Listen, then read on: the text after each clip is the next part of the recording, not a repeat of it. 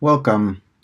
In this movie, I will demonstrate how to use a powder diffraction tool in Irena to display powder diffraction or wide-angle scattering data, and how to quantify peak positions and plot them. So first, let's start with Igor. I have Igor 8 here. I have installed Irena.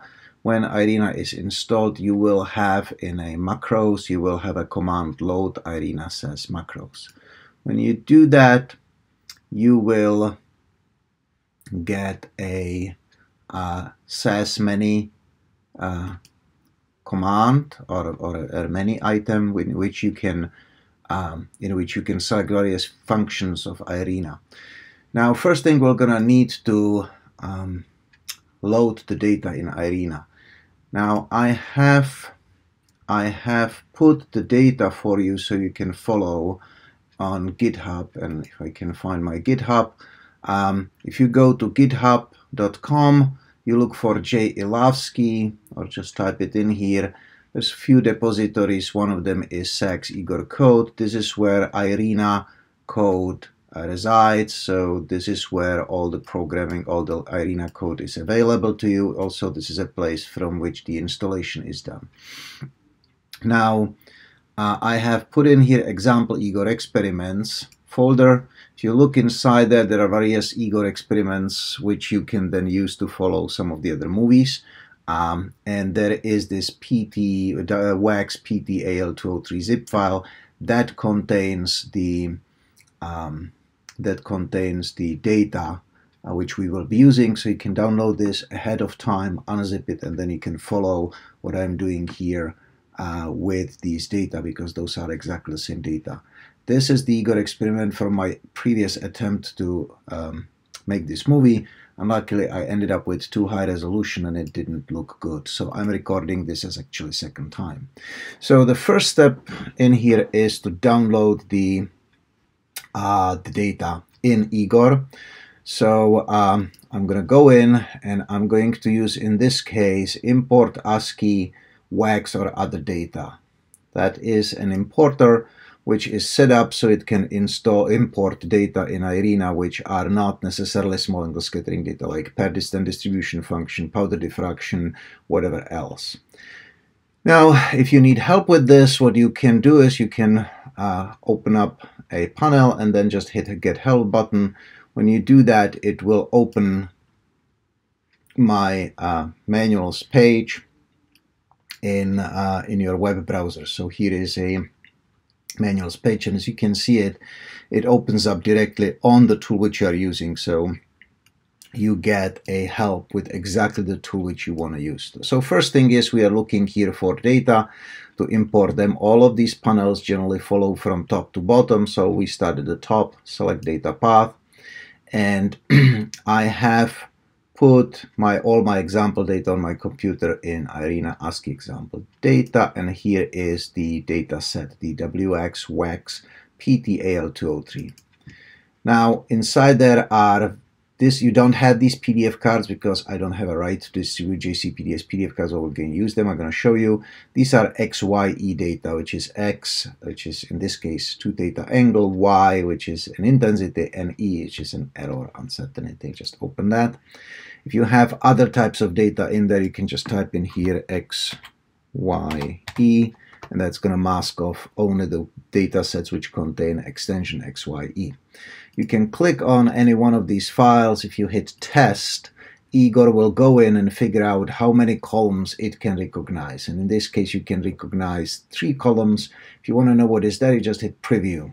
When you hit preview, it will open up the file as a read only, so you cannot edit that, but you can read what is inside. And so there is some information which comes out of how we measure the data, and eventually what you find out is there is a label here which says it's a 2 theta intensity and error. So X is, column 1 is X, that's a 2 theta intensity error. If you want to see how it looks like, just hit plot and you can see that it plots the data for you. Next step is we're going to tell the code that we actually have 2 theta and intensity. If that's the case, it wants the wavelength. So, because it needs to know how to convert 2 theta in a despacing, so that is 0.5904, which is 21 kiloelectron volts, which is what we have used. The most reasonable way probably dealing with this is use file names as folder names. That will basically use these texts here for the folder of our data. You have a few other choices in here which you can do. You can scale import the data. You can remove intensity less than 0 in case that's needed.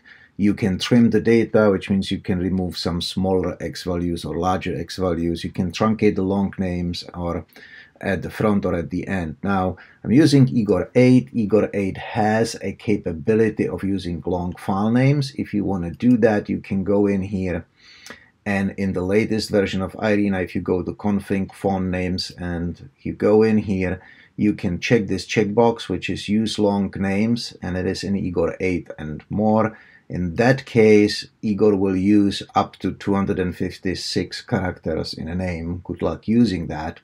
But if you don't have that checked, or you have an Igor 7, then there's a 32 character limit, which means some of your names of your files may be way too long, and in which case you either have to truncate front, truncate end, or you can do and remove part of the string. So let's say your name has a sample inside it, which is not very helpful because all of them have the sample. Like in here, all of them have a PT-AL203, so you could principally go in and, for example, remove the PT underbar or something to make the name shorter, so you keep the important stuff.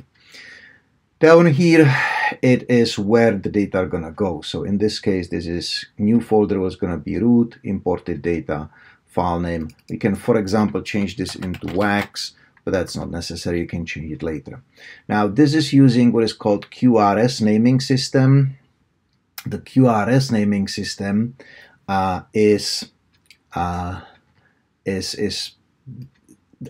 of these three are QRS naming system. You don't really have other choice.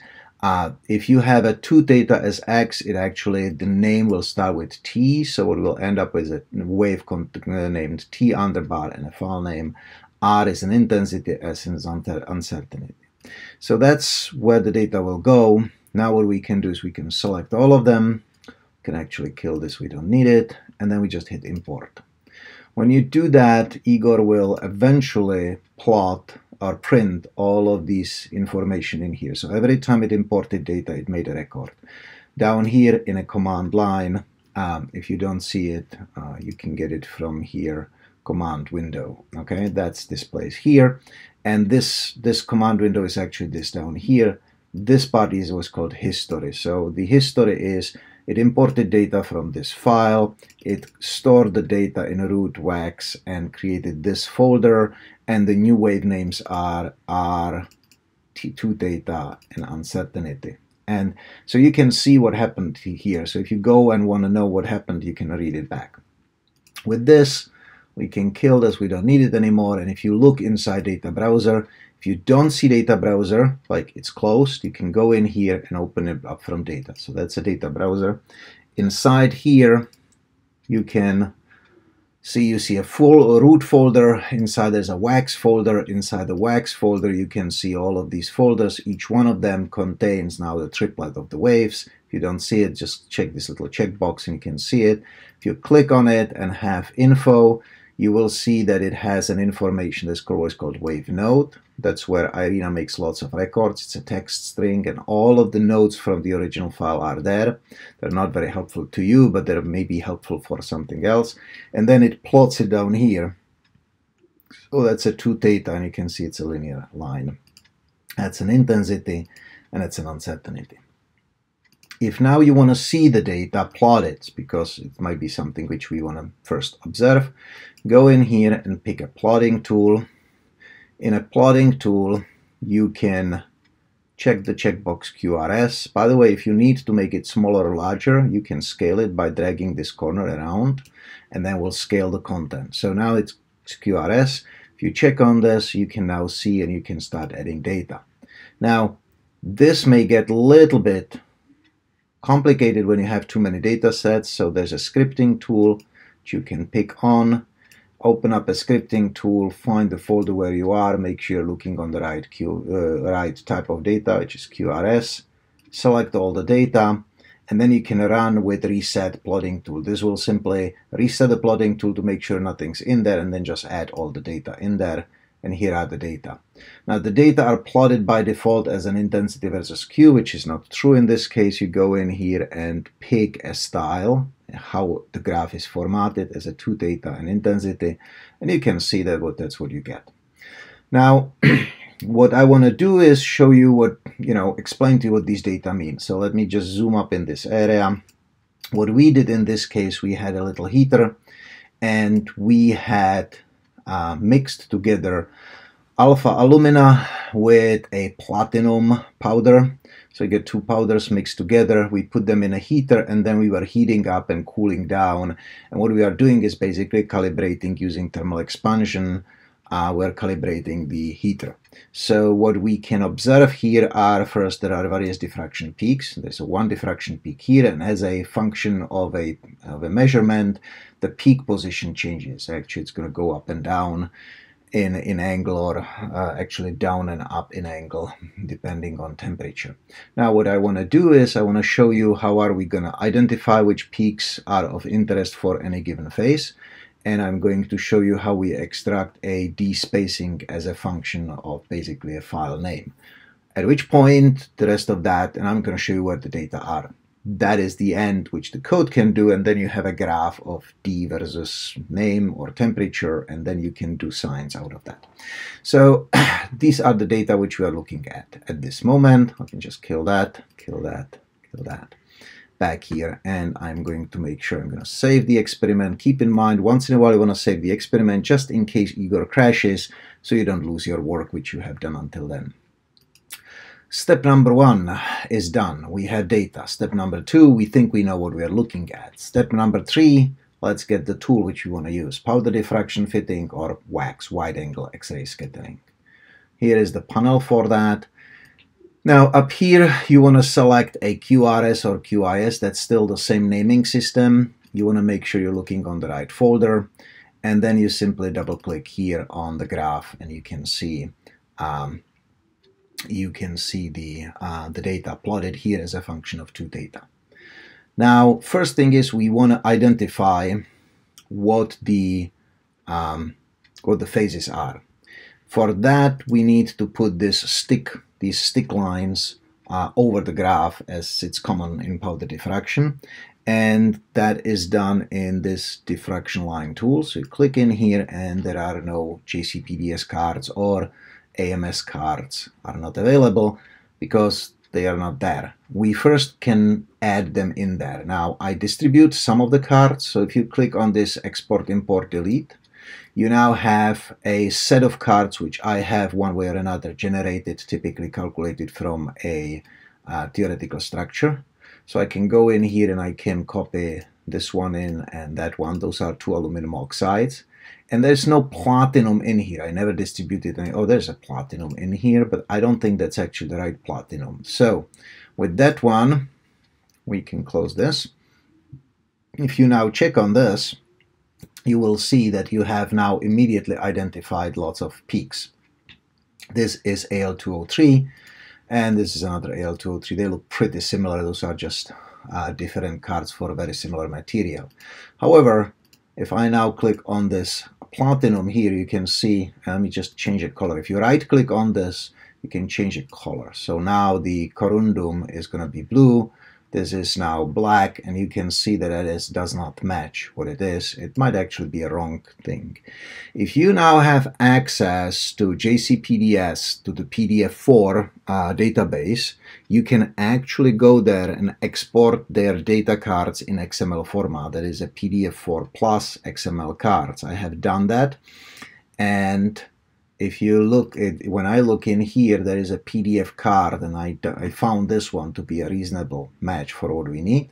So if you just click on that and say open, it will come up, and what we can do is we can change the name to be saying platinum, and let me just make that shorter. Let's say continue. Now, you can actually make those cards manually if you really want to. What you need is a despacing. It's helpful to have HKL, but you also have to have intensity. The other ones are actually optional, but you need a depositions and some ratios of intensities. HKLs are nice if you have them. I'll show you why. But anyway, you can close this now, and I can just click on that, and you can see that now we have all the peaks. Now this is a slight shift in here. It could be either temperature or something else. I can make this maybe green, and then we have a green and red. Notice that there's something else in there. There's some unidentified peaks here in the back side, which I don't know where they came from. But that's not actually this moment important. So what we want to do is also identify which peaks those are, because that may be helpful later. If you just click here and have the HKLs, this will basically show you what the HKLs are. It adds the tags to it. So you have a tag for first peak and second peak and so on. And so you can make them appear and disappear. So this is how you can get the distributed cards. The distributed cards are this one. It's the export, import, delete. They are actually distributed with Irena, so you have those. You can import your own PDF4 XML cards. If you want to have them forever, what you do now is you go in, you have imported, the Platinum was imported by me. You now go in, hit this one, select it in here, and then copy it out. And when you do it, it's going to get stored on your computer with Irena distribution, and it's going to stay there even through upgrades. You can also delete them if you don't like them. For example, I don't think this is the right one, so I can just delete that and remove it, and it's gone. Okay. You can also download American, what is it? American Mineralogist something. And you can see if you put your mouse over it and leave it there for a longer time, you see the help. So that is a free database which you can use. Typically they have typically minerals, so you can get minerals from there. Or you can manually add or edit the card, which means you can just basically create a table and type in the despacing. So now, let me just uncheck those. So now what I want to do is demonstrate to you how I get a fitting of some of these peaks. So let me just pick a few of these peaks in here and zoom. So now I have 1, 2, and 3 peaks.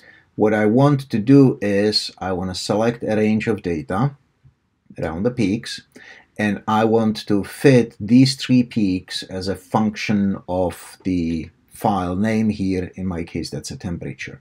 To do that, I can go back here to peak fitting and start multi-peak fitting. When that is done, you can see it opens up here. It adds a panel, which is a panel from Igor Pro. That's an actual Igor tool which Wavemetrics made and distribute, and I just kind of slave it with me. And so I can click here, and now I can hit auto-locate peaks. Now that will, between the cursors, find the peak positions. What you have here is you have a differential. Here you have the peaks on their own. If a peak is missing, or you want to add another one in there, or do something with it, if you select the range, right-click inside, there's an add or edit peaks. You can go in here, and you can now add a second peak to it. You can move it. You can do all sorts of things with it. So if it doesn't find the peaks, all you need to do is, like, there is a potentially a peak in here. You can go in here. Oops, that's not what I wanted to do. Let's go back and resume back in. And I said I want to do, oh, let's do this one. Let's go here, select this range. I'm going to select this range in here, add or edit peak. I'm going to go in, drag another peak in here, and then say done. And what you can see is that now we have peak 1, peak 0, peak 1, peak 2, peak 3. We get 4 of those. Okay. So next what we can do is we can go in here and we can, for example, do a fit. When you do a fit, it will fit the background parameters, and for each peak it will fit its parameters. You can look at that. In this case, we have a background is a constant. You have a few other choices. For example, we can make a linear one. We can also have a cubic, and there's a polynomial of 10. Just, something simpler should work. Linear is fine. In this case, you have choices of peak position, peak profiles. For example, one, Gaussian, it might actually be Hoyt. And let's see if that's going to fit it. No. Let's stick with the Gaussian. Okay. So now what we have is you can pick each one of these can be different as you wish. So now we have 4 peaks. We can do now fit those. Now, if you want to fit these, you can fit one at a time. In this GUI, that would be either hitting do fit here, which is what I have just done. If you are already at a good position, you get this is not processing, chances are this is a good fit, you just say OK. The same button is this one. They're blue for the reason this one does do MPF2, which is this tool here, fit. You can also go in and record the current result. When you do that, it will create multiple records. It will create this little table, and that will tell you what you were fitting, when, what the data wave was, what the X wave was, what chi-square you achieved, how many points, and all sorts of other things in there, what the location, what the uncertainty of location is, and so on. So you can get all of that information. This is a similar record, just in a different way formatted in here, and it gives you parameters for each peak individually, basically. So those are things which you can get. And then what it does, it also creates a folder. The folder name is WAXS fit results. That's this one here, root WAXS fit results. And inside it, you will find out there's a folder fit with results 1. Inside that folder, when you recorded the results from this PTAL23004, it will create a folder in there. And in that you have lots of things which are in there. There's a peak 0, which gives you the peak profile. That's a D position, so that's its position as a D. These are the coefficients which you can open. So that basically it copies as much information as it knows about this fit into that folder. Okay. Now I'm gonna take it and delete it because we're gonna recreate that now. The next step is we want to fit all of them, and to do that we'll just click up here, hold down Shift, scroll down all the way in here and select that. So now by selecting, and you can for example hold down Command or Control and you can pick just some of them, or you can click on the first one and roll down all the way down by holding Shift and select all of them. And there are a few other modifiers which make it possible to select different things. Now, interestingly, if you don't want to do something, for example, you have 5 different samples in there and you want to see only some of them, so what you can do is you can go in and use this folder match regular expression field, this place here, to select part of the data, only some. So let's say you would like only the ones which contain 3 zeros. There are 3 zeros ones.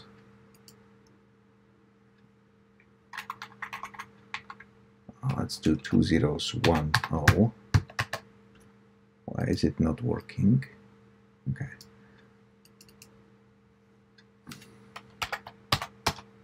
Anyway, in this case, you can select a regular expression here. Let's leave it for now, but you can select a regular expression, and that will mask off some of these. So, but let's go forward with this for now. I'm gonna ignore that for now. Okay, so I'm gonna select all, and now I can go in and I can do a fit. To do a fit on all of these, I need to run this button here. This will do a fit and record the range of data selected here. So when I do this, it says okay, I'm fine, and then it's going to swap the data. What it's doing is it's running that multi-peak fit, and between each one of the scans it simply swaps it in there. And so you can follow here in that corner, you can follow that it's changing the number of the scan which you are watching. So that's PT 16, 17, 18. And it's keep doing that. And it's making records in those notebooks and in that folder. And we have about 40 and a change, so that's going to take another about half a minute or so. Depending on how many peaks you have, it may take longer or shorter. That really depends on how fast your computer is and how complicated the fits are. There's also a little delay in there, so it doesn't run too fast for plotting. Okay, so we finished on 43. So with that, if you go in and find these two in files, you will or documents, you will find out that this document has information about the peaks. And this one here has every one of your peaks. So if you go through this, there's a first fit, second fit, and so on. It keeps going. This one is the current fit. This one contains all the fits which you had. These ones are useful, but not really easy to parse into a computer form. So I'm going to close them. And now I'm going to use this plot evaluate results. I'm going to click on that and start. Select the folder. Keep in mind, if you now want to run a different sample, all you need to do is change this into whatever makes sense to you. It has to be a meaningful name for a folder which suggests a single word, and only, in Igor 7 only 30 characters or so. But you can put in here, for example, sample 25 at 10 degrees or something, which makes sense, and run just a subset of these, and then you can analyze them. Now out here we can go and look at it and say, for example, let me just put the diffraction lines on this back. Okay, so this one, which is number 1, is platinum 111. Okay, so if I go in here and select peak 1, I'm now studying what happens with this 111 peak. And I can graph the above selected peak profiles. These are the profiles, these blue curves, which were fits to the data. It's also this red curve down here. These are those results saved for each one of your files. So in this case, 004 was actually room temperature, and then I was heating up and then cooling down. What you can see is I started at the D-spacing of whatever is here, basically 2.27. But then the D-spacing was going one way, and then actually it turns out it was going the other way. How do I know? Because I can actually graph the peak parameters. And here is a table of your results. These are angle, width of the peak, and height of the peak. Okay, so these others, these ones I have to fix. They are not being pulled correctly. And that's on my to-do list. Out here, the most interesting one is this. This is your angle position. That's equivalent to the D position here, except there's a wavelength change in here. What you can see is that we started here for the very first file, and then the angle was decreasing, which means the D-spacing was increasing. We're going first with relatively large steps, and then we're going with the small steps. We reached the maximum temperature, and just we went back up. So you can see that this is basically the thermal expansion which we are studying. Out here, this is a width of the peak. So if you look on that, the peak position at the beginning was narrower and then got broader. I don't know why. And then here you have the area of the peak itself. Typically that would be, if you are watching a phase transition, that would be either decrease or increase on the phase content or something. So these all numbers, all of this is pulled out of here from these fit results, and you can basically trace it back to various of these waves inside here. They are hopefully meaningful names, so you can figure it all out. And basically, those are your results, which now you have to somehow process in Igor or somewhere else as for the real results in publication.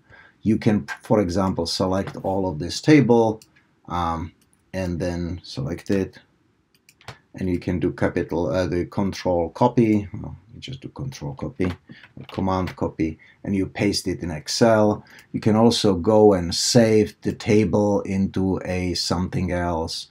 There's lots of ways of getting data in and out of Igor, so you can do all sorts of things with that. But what we have done is really we have obtained now the best possible fits of your data using this tool.